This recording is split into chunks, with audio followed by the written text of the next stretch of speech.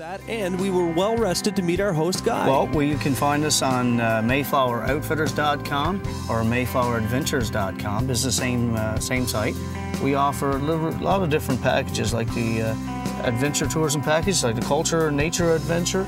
We have hiking adventure, Atlantic salmon, the Atlantic salmon package like you guys were on. Yes. We have the wildlife adventure, where you're viewing and photography, and accommodations if you just want to come here to just enjoy the area. You don't have to buy packages with us. You can stay at the Mayflower Inn. Yep. Or if you want to purchase outdoor packages, you can stay at our Wilderness Lodge. We offer a great family experience. You do. And true to Newfoundland legend, the people in this area are incredible. The folks at Mayflower Adventures and Outfitters are located near the town of Roddington on the Great Northern Peninsula of Newfoundland. There is not too many places on planet Earth you can boast about having 2 UNESCO World Heritage Sites in your backyard. And on your journey up the Viking Trail to the St. Anthony area, you will see the underground salmon pool. And though it is not a UNESCO World Heritage Site, it is soon to become one of the most popular attractions in the area. They have underwater river caves. And what makes these caves so unique is that the Atlantic salmon must travel hundreds of yards to get to their spawning grounds through these underground caves. And there are no records indicating that any human has ever tried to get from one end to the other. This is where the river used to flow. If you look way up, straight up through here, you'll see a white cliff.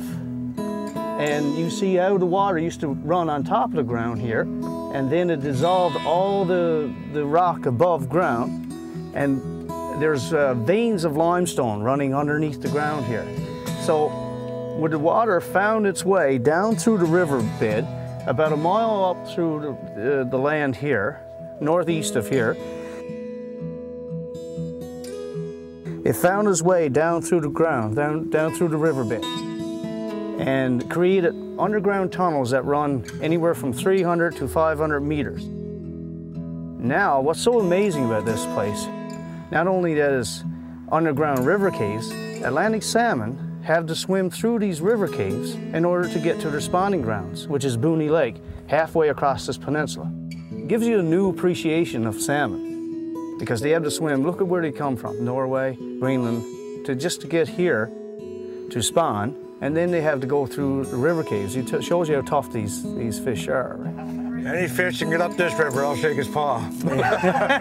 We don't know if another place, I would really like to know, if there is another place in this world, like where Atlantic salmon have to swim through river caves. We don't know. I've searched it and I can't find it, but I would love to know if there is another place like it. Mayflower Adventures in the northern peninsula of Newfoundland, Canada. What an awesome spot for fishing. Great sea turtle.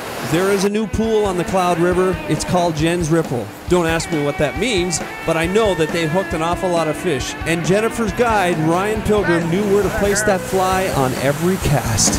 Wow, what a big fish. Wow, that's a nice fish. Wow. Okay, Wow. folks. Why don't you run over there with him? Hold that up this way, Ryan.